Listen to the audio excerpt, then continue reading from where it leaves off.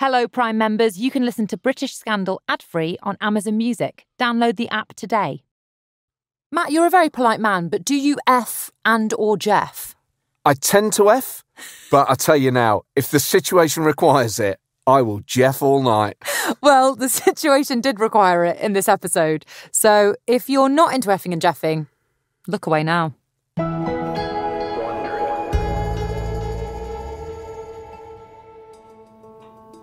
21st of May, 1979, West London. In the bed of his budget hotel, Norman anxiously watches the clock on the wall. It's past midnight and he's been trying to sleep for hours, but he can't quieten the thoughts racing around his head. Tomorrow morning, he has to stand up in court and testify that Jeremy Thorpe tried to have him killed. Not only that, but it will be the first time they've been in a room together for over 15 years. The world's media will be watching. Norman's face has been plastered on front pages for the last 2 weeks, and the stories haven't been kind. He's been described as weak and a fantasist. He needs a distraction. 20 minutes later, he walks into a nightclub in Soho. He's mesmerised by the bright, colourful lights, the pulsating music. He orders a neat vodka, knocks it back, then heads for the dance floor. Donna Summer's I Feel Love pounds from the speakers. Norman throws his arms in the air, abandoning himself to the beat, all the tension of the last few weeks leaving him. For these few precious moments, he's free. When the song ends, Norman opens his eyes to find he's surrounded by clubbers. They're all staring at him.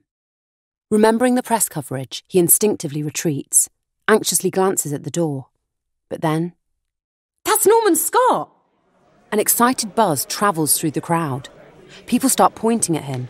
Then they're applauding.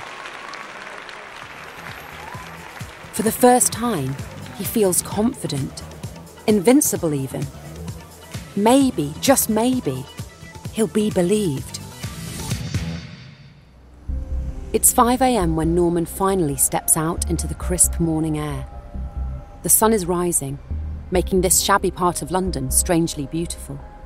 Norman catches sight of his reflection in a shop window. He's alarmed by his dishevelled appearance. He may fit in the clubs of Soho, but it's the Old Bailey's judge and jury that he must win over in a few hours.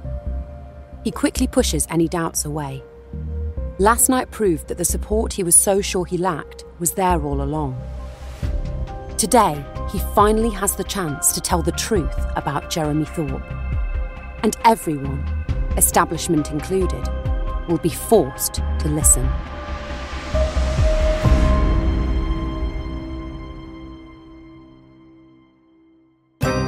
From Wondery, I'm Alice Levine.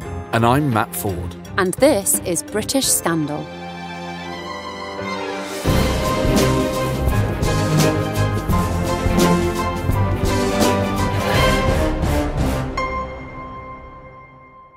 So, Matt, last episode we saw Thorpe put his plan to murder Norman in place. There were many, many shocking details, but were there any that particularly stood out for you? Well, the chilling casualness with which Thorpe said that killing Norman was no worse than shooting a dog just showed his appalling attitude to other people, and for me begged the question about whether he would ever order the murder of someone else. And the moment that he gets a party donor to effectively pay his legal bills just blew my mind. It's unbelievable that some way, somehow, he's still got this charm and charisma that allows him to bring these establishment figures in as a kind of protective shield. His privilege, time and time again, is what saves him at the last minute. Yes, and that's nowhere more evident than after the attempt to murder has happened, because the police have everything on a plate for them. There are eyewitnesses, there's a dead dog as evidence, there's the paper trail of the letters that Thorpe sent to Norman. But instead of the police following the evidence, they close ranks around the establishment, and they don't just not believe Norman, they beat him up. Yeah, it's a real testament to Norman's resilience, isn't it? That despite going through one of the most traumatic things ever, continually coming up against these institutions which want to crush him, he's still determined to get the story out. Even given the context of the time, it is incredible that nothing has gone Norman's way. So surely Thorpe's about to get a bit of karma. Surely Norman is going to get at least one break his way. Let's find out. This is episode 4, Opening the Closet. Support for this podcast comes from Wise, the universal account that lets you send, spend and receive money internationally. 170 countries, 50 currencies, one account. So Matt, can you tell me who Wise is made for? Well, Alice, it's made for jet setters and slow travellers, for online marketplaces and real-life bazaars, for business in the city and pleasure on the coast. Wise is made for studying abroad and supporting your little brother's schooling back home. When you use Wise to manage your money across borders, you always get the mid-market exchange rate with no markups and no hidden fees. Join 13 million customers and learn how the Wise account could work for you at wise.com/UK Scandal. The speed of transaction claims depends on individual circumstances and may not be available for all transactions. Wise.com/UK Scandal. March 1976, North Devon. In his study, Jeremy Thorpe slams the latest copy of Private Eye down on his antique desk. The last few months have been intolerable. Not only is Norman Scott still alive, but he's been mouthing off to rags like this. And for the first time, they're reporting what he's saying. Despite himself, Thorpe picks the magazine up again and rereads the story. It insinuates he was involved with the wretched boy and the shooting of his dog. Thorpe is confident he can't be linked to what happened on Exmoor. The gunman, Andrew Newton, is up in court on possession of a firearm next month, and he's been paid off to stick to his story, that Norman was blackmailing him. But Norman is due to testify at the trial. He'll no doubt claim Thorpe was behind the hit and air details of their affair too. The combination of Fleet Street reporting this and Private Eye's hints could finish him. What you need, darling, is a preemptive strike. Thorpe looks up to see Marion standing in the doorway. To say his wife has been a rock throughout this is an understatement. The only thing Thorpe fears more than losing his standing in the Liberal Party is losing her support. Meaning? If the party or the police can't help shut that silly boy down, you must fight fire with fire. Didn't you say the editor of the Sunday Times is an old friend? Thorpe smiles. He snatches up the phone and calls Harold Evans. Harry, old boy, how would you like an exclusive? 2 days later, Marion places a copy of the Sunday Times on the breakfast table beside Thorpe's freshly boiled egg. He grins as he takes in the front page headline, The Lies of Norman Scott, followed by an exclusive interview Thorpe has given. I don't want to sound too naive, but it does make you wonder about all the headlines we've read in our lifetime, how many actually are the work of collusion in this way to paint innocent people in a particular light. And the headline, it's not just like, oh, there's two sides to this story, it's The Lies of Norman Scott. You don't even need to read the rest of it. Just so you know, if we ever fall out, I would absolutely do this to you if I had any contacts on Fleet Street. You know too much. Alice Liveen, more like. Oh my gosh, my fate was sealed over 30 years ago. He reads on with glee. The piece is a character assassination, a portrait of a deluded chancer who spent his life in and out of mental asylums. It directly addresses the rumours that have been swirling, refuting Norman's claims that they had any kind of relationship and that there was ever any correspondence between them. Later, he's delighted to answer the phone to Harold Evans. Harry, I must congratulate you on a wonderful scoop. The Sunday Times' reporting skills really are second to none. But Evans doesn't share Thorpe's exuberance. He sounds furious. For God's sake, Jeremy, Scott has issued a public statement discrediting everything you've said. He also says the police have letters you sent him during your affair. Is that true? Thorpe feels bile rise in his stomach. He thought those letters would be safely locked up with MI5 forever, as good as destroyed. Listen, Harry. Thorpe can hear him sigh heavily down the line. I'll take that as a yes. Scott is taking legal action to get the letters back. The Sunday Times is going to have to set the record straight. Thorpe thinks fast. If Norman gets those letters, the damage would be unthinkable. But if he can obtain them first, he'll be able to control the situation by offering extracts to Evans exclusively. Leave this with me, Harry. Let me make it right. The following afternoon, Thorpe goes through copies of the letters he's obtained via his solicitor. He's agreed with Evans that the Sunday Times can have 2 for publication, as long as they won't be presented in an unduly hostile way. Instead, they'll simply show that Thorpe was being kind to Norman, but nothing more. How much is he going to show? Just, dear Norman, thanks very much, Jeremy. I was going to say, that redaction is going to be wild, isn't it? Is it going to be every other word? You know, like when you piece together clips of audio, is it going to be like, I was very happy to see Norman that day? Make sure you contact me again. It's basically just going to be some headed notepaper, isn't it, by the time he's finished? Thorpe chooses what he believes to be the most innocuous missives. One sympathising about Norman's dog being ill, and another encouraging him about a job he'd applied for in France. He's sure that once they've been published, everyone will lose interest in the story. He'll be able to put this nightmare behind him once and for all. 1 week later, April 1976, the Liberal Club, London. Thorpe nervously slips his hand into Marian's as they stride into the club's wood-panelled library together. As he expected, every single senior member of the party is waiting. Thorpe has no doubt that what happens here will make or break his position as leader of the Liberal Party. He's here because, far from quelling the fire by preemptively sharing Norman's letters, he's only succeeded in fanning the flames. The Liberal Chief Whip, David Steele, reminds everyone of this as he gestures to the numerous copies of yesterday's Sunday Times strewn across the room.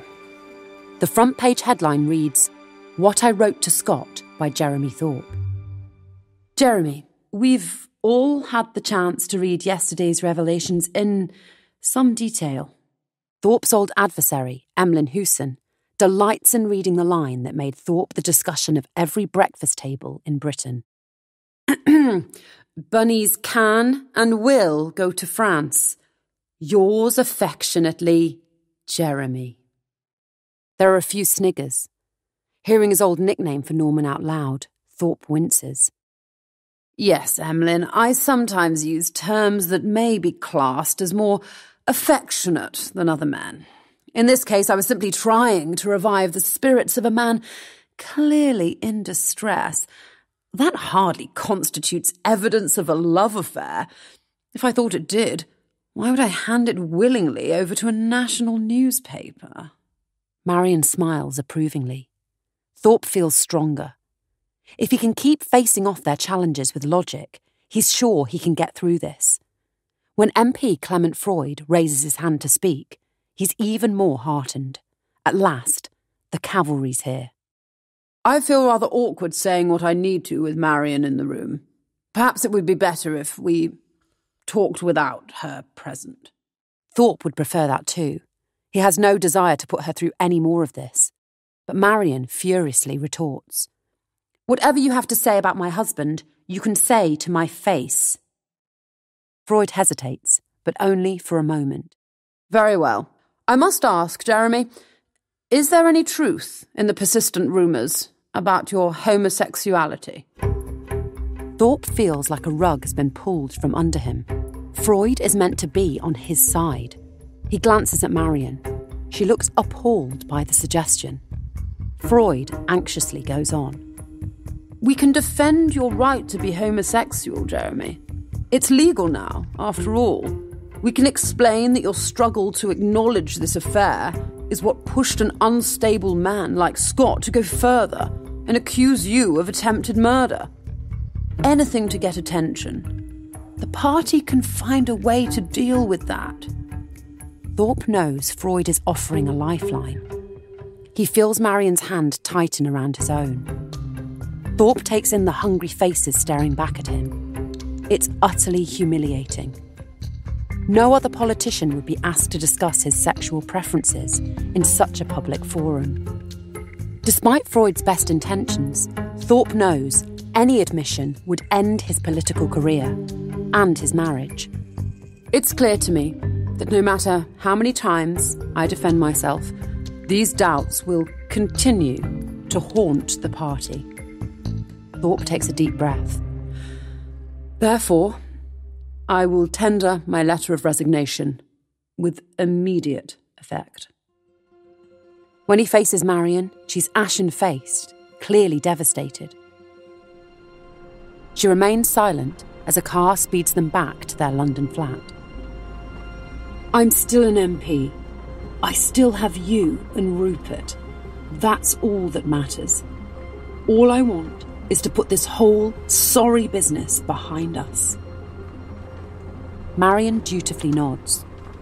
Thorpe turns to look out of the window, trying to hide how devastated he feels. For the first time, Norman has got the better of him. He'll never make it to number 10. His glittering reign at the top is over. He's never hated Norman more. For now, he'll lay low, let the crisis pass. But he's not done. Not by a long way.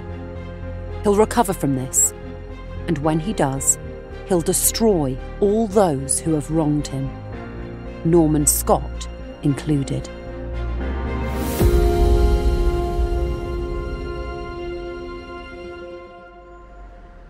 A year later, April 1977, Lancashire. Andrew Newton strides through the gates of Preston Prison with one thing on his mind: cash. He's just finished an 11-month term for possession of a deadly weapon. He's kept his mouth shut about Jeremy Thorpe. Now he's looking forward to getting what he deserves, the money he's owed. I mean, if I was going to do time for lying, I'd want money up front. Would you want that in your bank account the day you came out? Would you want it in your bank account while you're in prison? I definitely want some up front so I could stick it on my commissary credit. What's commissary? That's like the little prison tuck shop, you know, if you want some cigarettes or, I don't know, a single tampon. How do you know this? Have I said too much? Imagine you in prison. My God. I think either you wouldn't survive or you'd become the kingpin. Thank you, I think. Back in Blackpool a few hours later, at a corner table in his local pub, Newton sticks a pint in the hand of the contact who made all of the arrangements for the hit on Norman Scott. That's for you. What you got for me? The friend takes an envelope out of his pocket and pushes it towards him. Newton smiles as he picks it up, but counting the cash, he darkens. This ain't 10,000. It's 5. What we owe you for the job. Newton feels his blood start to boil. Yeah, but I kept quiet. I was assured I'd be rewarded for that. The contact leans closer to Newton, hisses at him. You botched the job, chicken brain. Scott's still alive, and he's tried to stir up all kinds of trouble for Thorpe. You're lucky to even get this. I would be livid. But the one job was to kill him. It's kind of wild that he's getting paid at all. It's amazing that just one discussion about what you'd be like in prison and you're already such a hard, cold bitch. Before Newton can retort, his friend is heading for the door. Newton looks from his disappearing frame to the money. He hurls his glass to the floor, furious. So what if he didn't finish the job? He's just spent 11 months inside for these fuckers. He's got a criminal record. He can't get another job just like that. If Thorpe won't pay him what he's due, he'll find another way.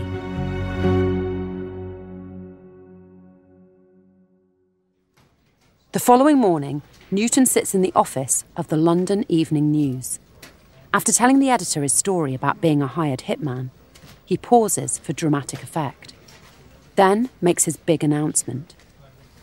And the man who instigated it all was Jeremy Thorpe. Newton sits back and places his hands behind his head, confident he's got the scoop of the century. I want 75 grand for the story and another 25 on top if I end up getting rearrested and charged with a more serious offence. The editor roars with laughter. Newton's stunned. The thing is, Mr. Newton, my hands are tied. These rumours have been doing the rounds for months. We can't print a word without concrete evidence. This time, it's Newton who laughs. He pulls out his ace card, a tape recorder. He spent last night making calls to all his contacts involved in setting up the hit. The editor's mouth drops open as he listens to Thorpe's name repeated over and over again. Newton switches off the recorder, takes out the precious tape, and grins. Now, let's negotiate.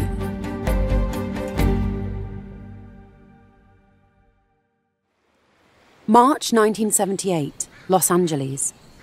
Sitting outside his beachside condo, Peter Bessel looks out at the ocean. He leans back into his recliner, enjoying the feeling of the warm sun on his face.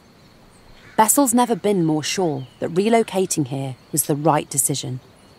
Feeling an afternoon nap is in order, he starts to close his eyes. But a gruff male voice with a British accent drags him back to consciousness. Peter Bessel, might we have a chat? Bessel snaps his eyes open to see two men standing in front of him, holding Metropolitan Police badges in front of his face. The warmth he feels is quickly replaced with a sudden chill when they give him their reason for flying out here.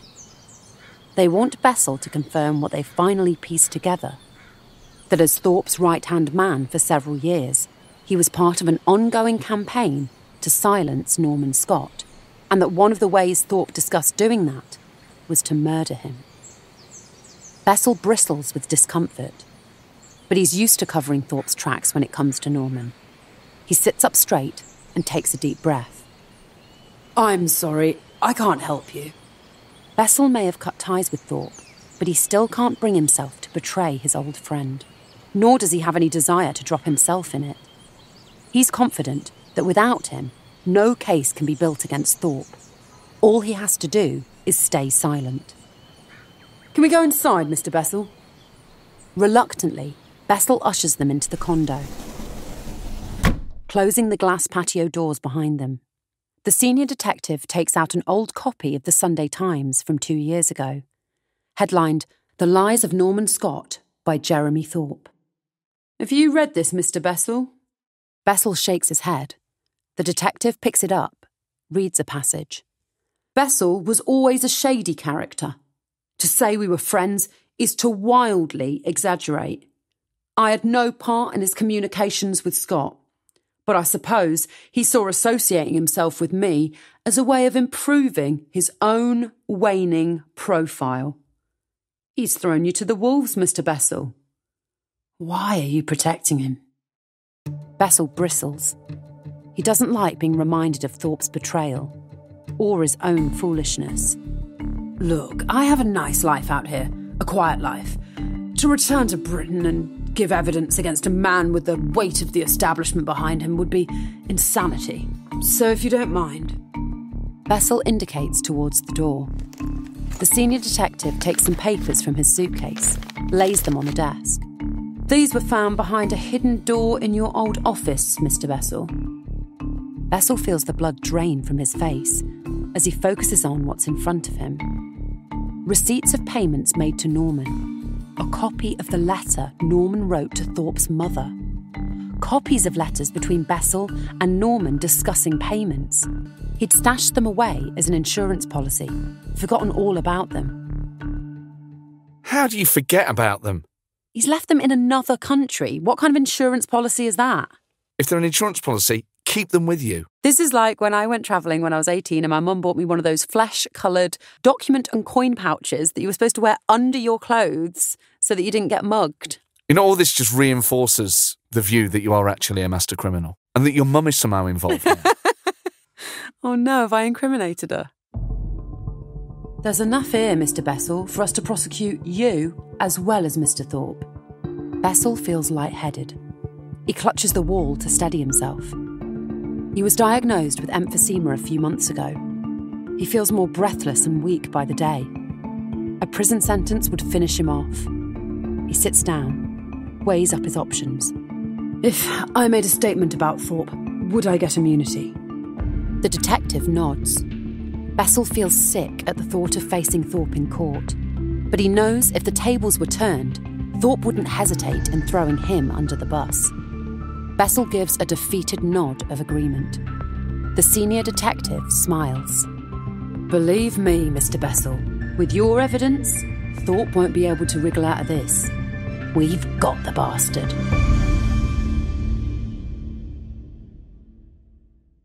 In 1991, Bakersfield, California, two boys stumble upon a grisly discovery: the body of a young woman.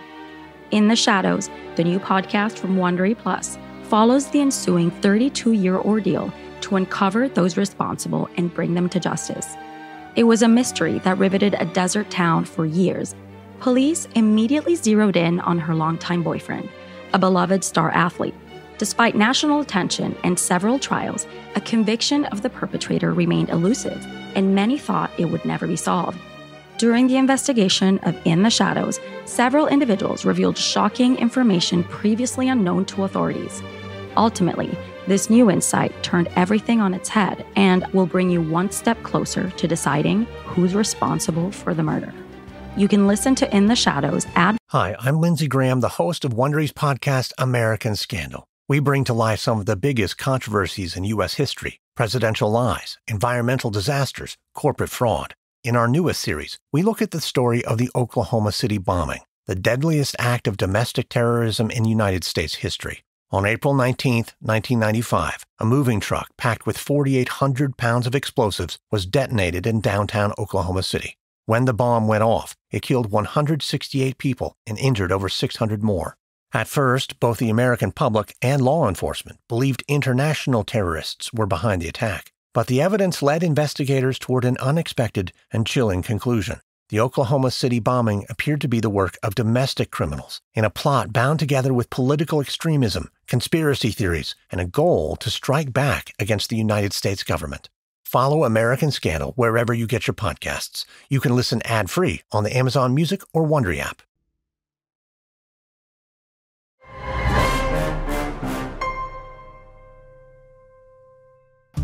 October 1978, Clerkenwell, London.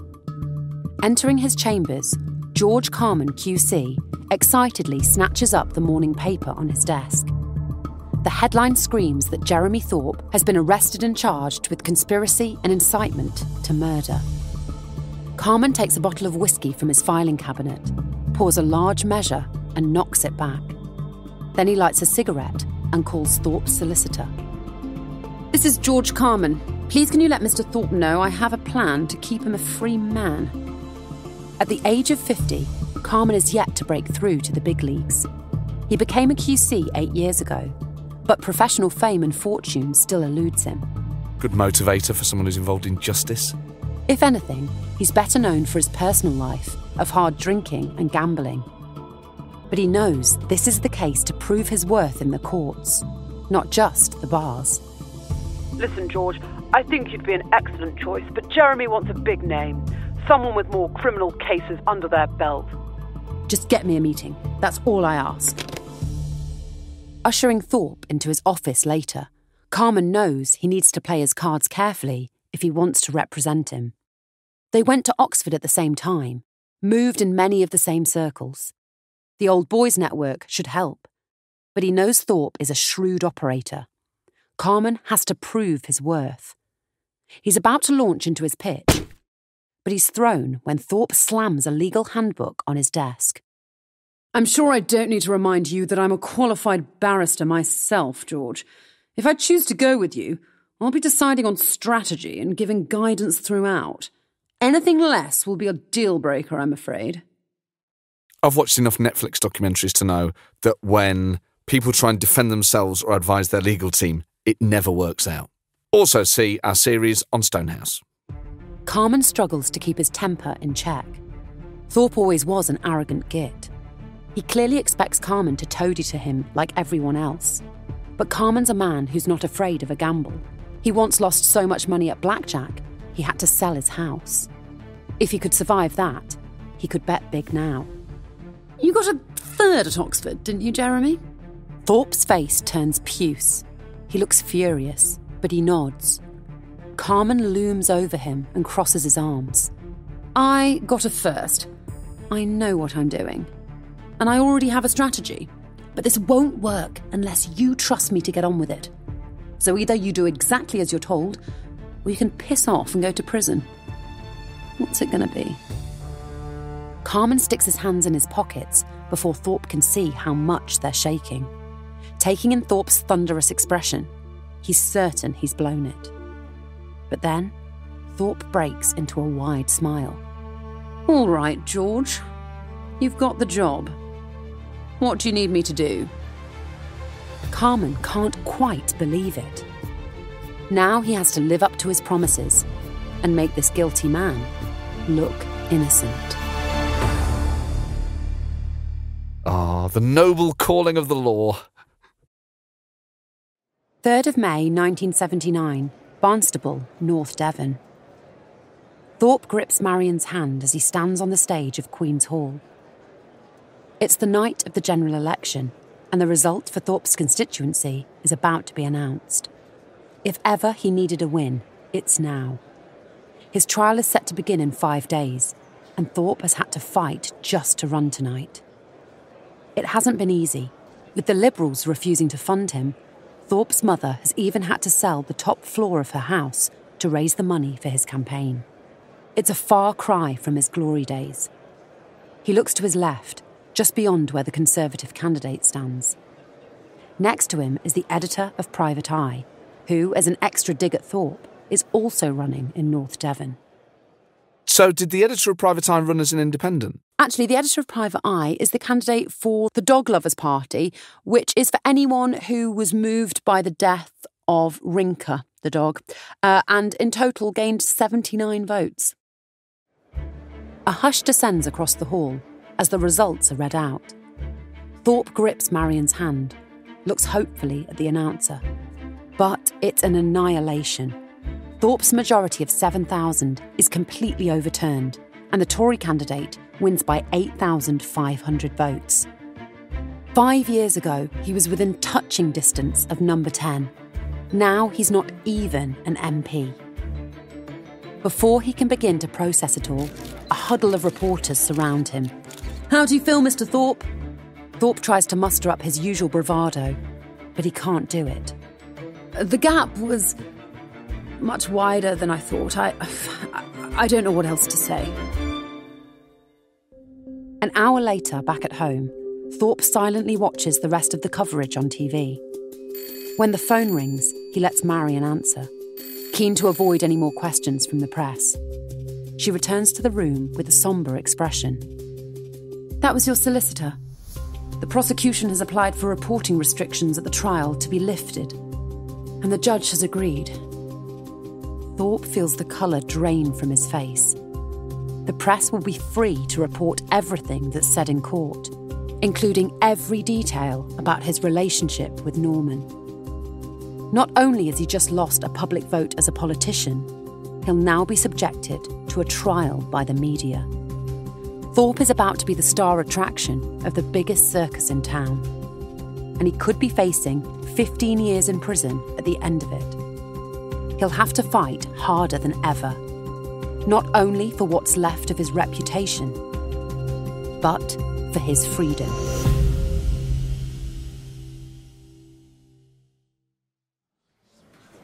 The 11th of May, 1979, the Old Bailey, London. George Carman, QC, looks up at the court's heaving press and public gallery. Then he glances at Jeremy Thorpe in the dock.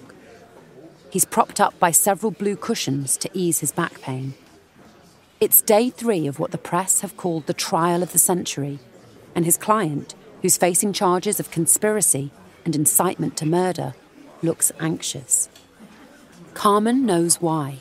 Success or failure in this case will be determined by his cross-examination of the man standing in the witness box, Peter Bessel.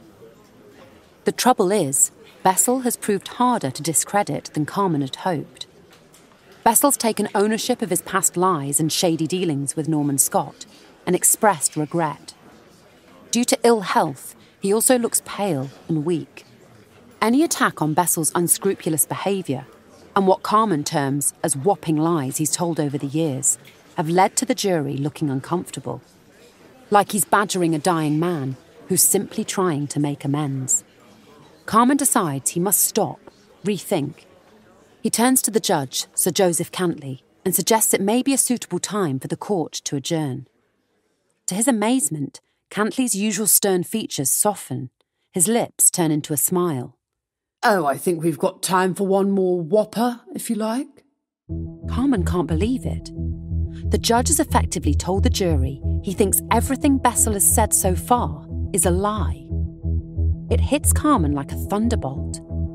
Cantley, establishment through and through, is closing ranks to protect one of his own. And if he's setting the tone, it doesn't matter how harsh Carmen is. The jury will have to listen.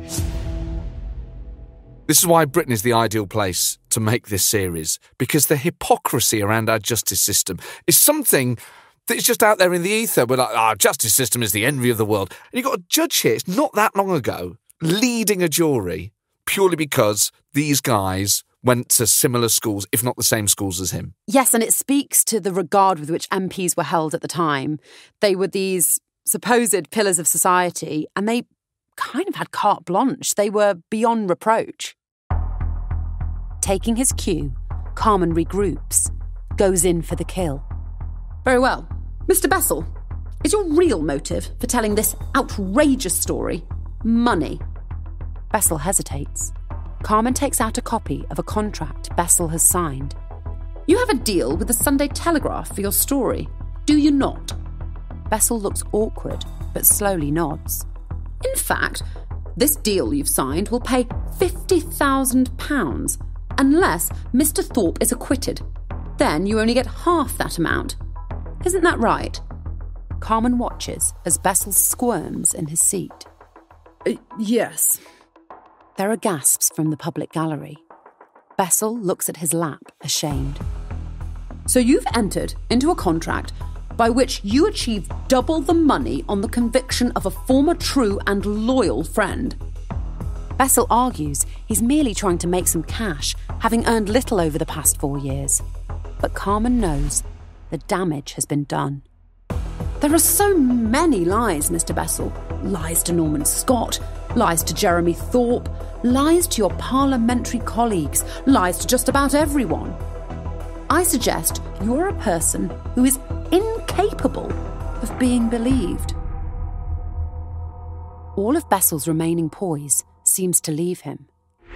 Watching him stagger from the stand, a broken man, Carmen swells with pride. He looks over at his client again. This time, Thorpe is smiling. Carmen can't relax yet, though. He still has Norman Scott to face off with. But he's not worried. With the judge on his side, destroying Norman should be a piece of cake.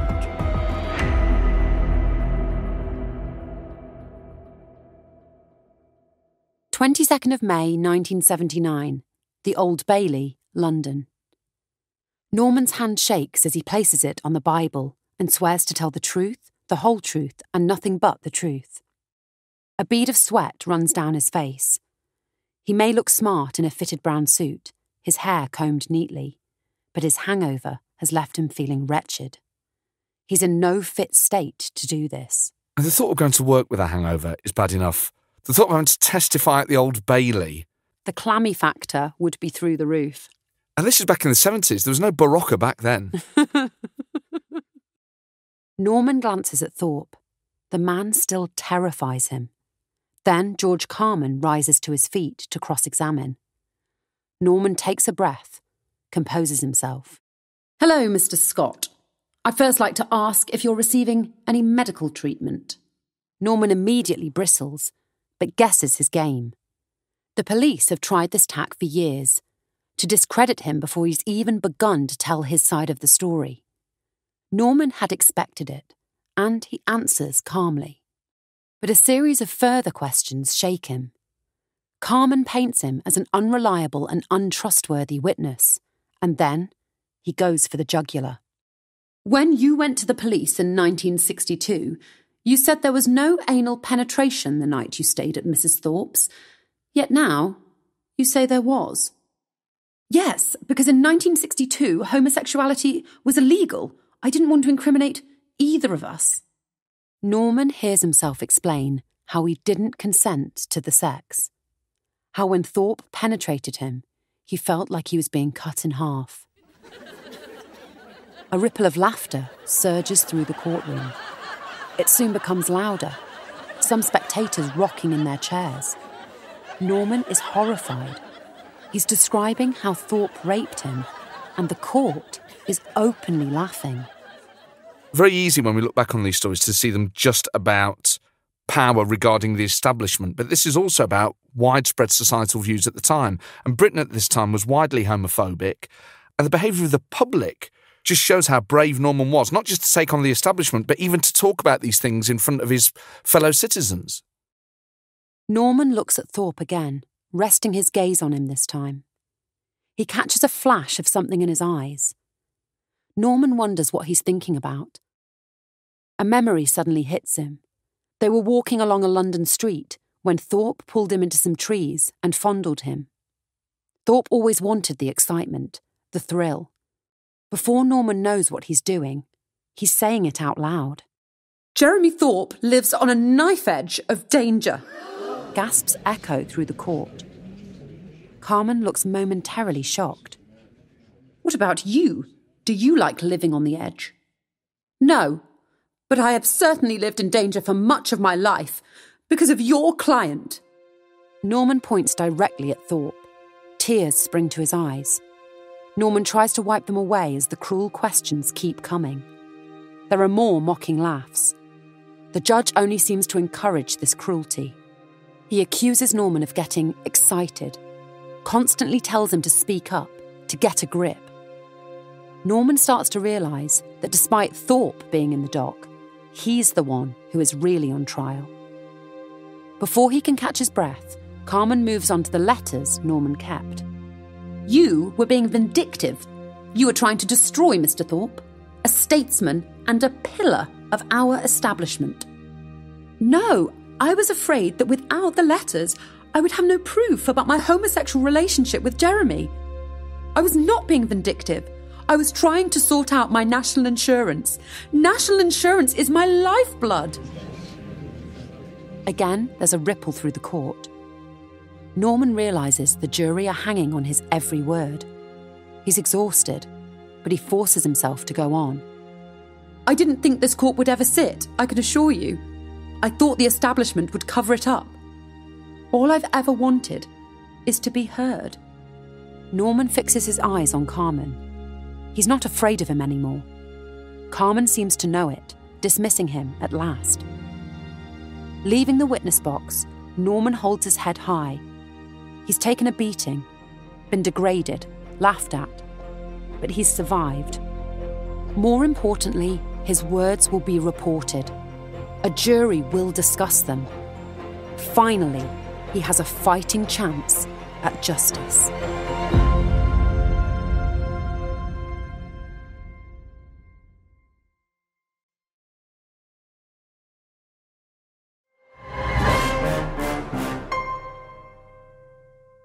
June 14th, 1979, the Old Bailey. In the dock, Thorpe readjusts the cushions behind his back. He can't get comfortable. He's waiting for George Carmen to make his closing speech and for this degrading ordeal to finally be over. Thorpe is still furious at his barrister for refusing to let him take the stand. He's convinced staying silent will strike the doubters as an admission of guilt. But Carmen insisted that Thorpe giving evidence was too dangerous. Listening to his barrister's closing argument now, Thorpe's anger quickly dissipates. Carmen is as compelling as ever. He finishes up with a theatrical flourish. Mr. Thorpe has spent 20 years in British politics and obtained thousands and thousands of votes in his favour. Now, the most precious 12 votes come from you. It's a wonderful speech, but is it enough? Thorpe is ruminating on this when the judge starts to give his closing remarks. Mr. Thorpe is a Privy Councillor, a former leader of the Liberal Party and a national figure with a very distinguished public record. Thorpe swells with pride. He eyes Marion and his mother in the public gallery. They look equally pleased, especially when Cantley goes on to demolish Peter Bessel, labelling him a humbug. He then calls Newton a chump. but he reserves his most damaging vitriol for Norman Scott. You will remember him well. A hysterical, warped personality, accomplished sponger, and very skillful at exploiting sympathy. A spineless, neurotic character, addicted to self-advertisement. He's a crook. He's a fraud. He is a whiner. He is a parasite. Cantley finishes by telling the jury the evidence against Thorpe is almost entirely circumstantial. Thorpe can hardly believe what just happened. He glances at Carmen, who looks equally stunned. It's as if the judge is on the defence team. An hour later, Thorpe is in good spirits when he arrives back at Brixton Prison to await the verdict. As always, he complains of a stomachache and is promptly taken to the hospital wing, far more agreeable than the cells. He's delighted to be told that tonight's supper of smoked salmon and rare roast beef has been sent over by Clement Freud. Alongside it, he's given a glass of Chablis and the evening paper. Looking at the front page, Thorpe's jubilant mood fades. To his horror, the coverage still leans towards his guilt, just as it did before the trial started. The reality of Thorpe's situation hits him. The judge may be on his side, but the jury are ordinary people. What if, like the voters in North Devon a month ago, they no longer believe in him? They could already have been poisoned by every news report they read in the months preceding the trial. Thorpe's appetite disappears. He could be spending far longer here than he ever imagined. He could be finished. And there's nothing he can do but wait.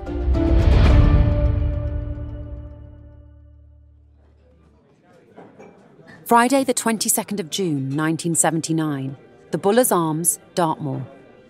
Norman feels oddly detached as he stares at the TV in the corner of the bar. He came here to wait for the verdict in the hope that beer and the company of friends would prove a welcome distraction. Norman's been assured he did well on the stand. Several newspapers have swung his way in their coverage over the past few days. But he doubts it will make any difference. The lacerating summing up by the judge felt like a personal attack. Norman takes a swig of his beer as the landlord turns up the television. The verdict is in. Despite everything, Norman can't help but allow himself a moment of optimism as he hears the jury was unanimous. He squeezes his eyes shut, hoping against hope to hear the word guilty. Thorpe has been found not guilty.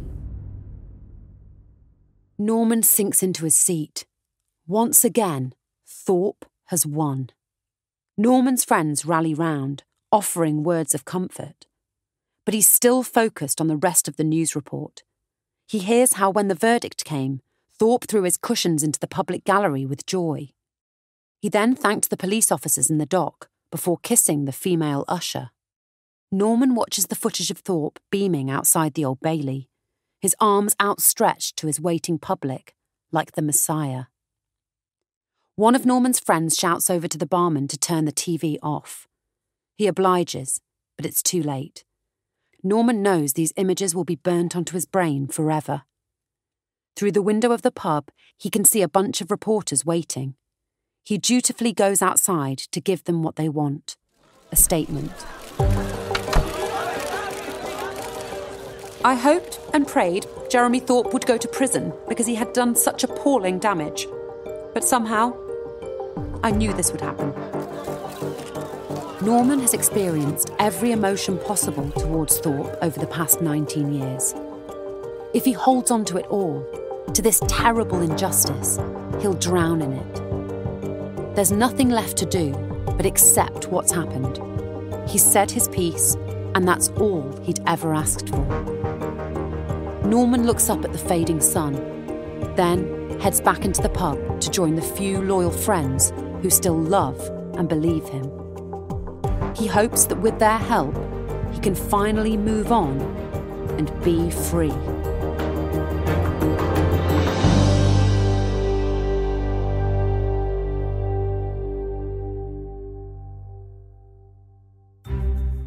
Peter Bessel never received any money from the Sunday Telegraph. He later wrote a book about the Norman Scott affair called Cover Up, but no commercial publisher would touch it.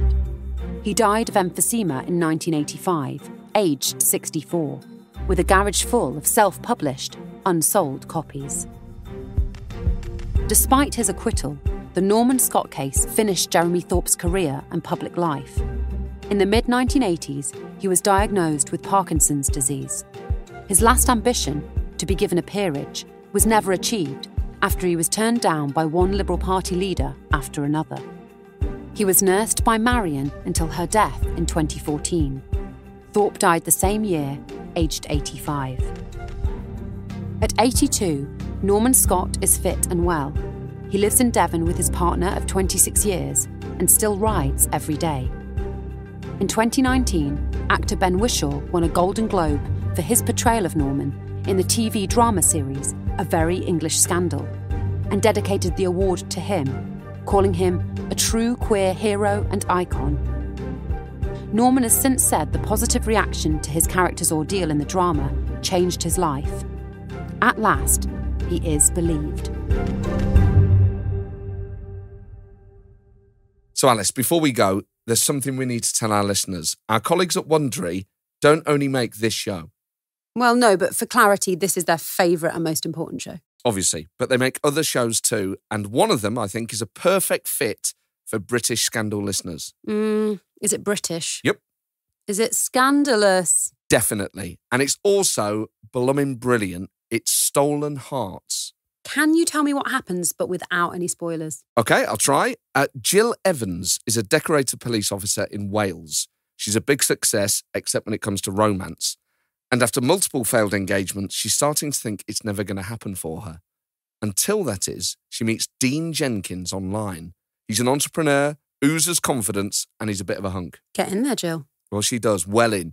Just 6 months later, she's pregnant, and she and Dean make plans to spend the rest of their lives together. Oh, sweet. And that's the end of the story. If you want to listen to that, you can on Wondery. OK, thanks. OK, that's not really the end of the story, Oh. because just after Halloween, Jill receives a shocking message that will change everything, and which threatens to take away her dreams of happiness, her career, and maybe even her freedom.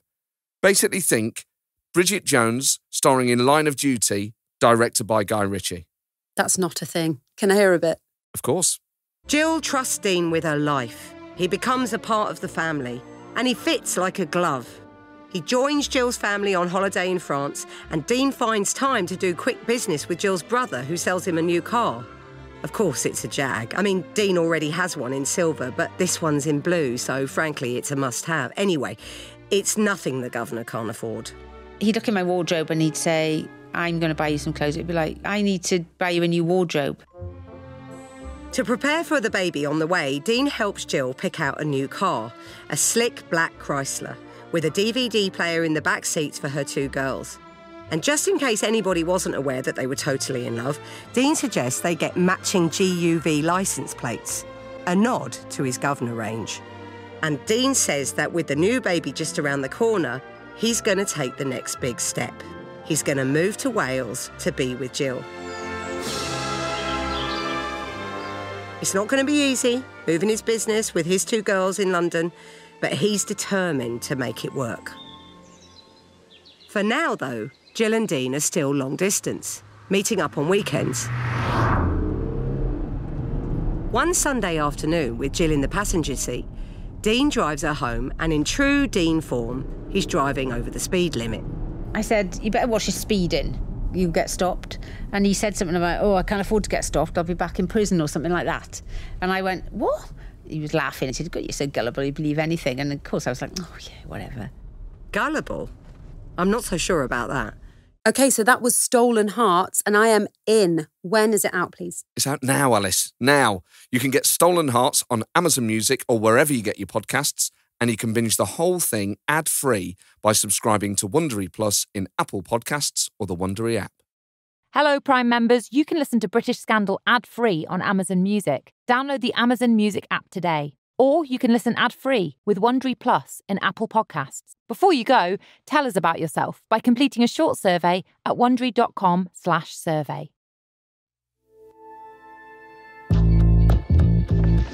This is the 4th episode in our series, The Murderous MP.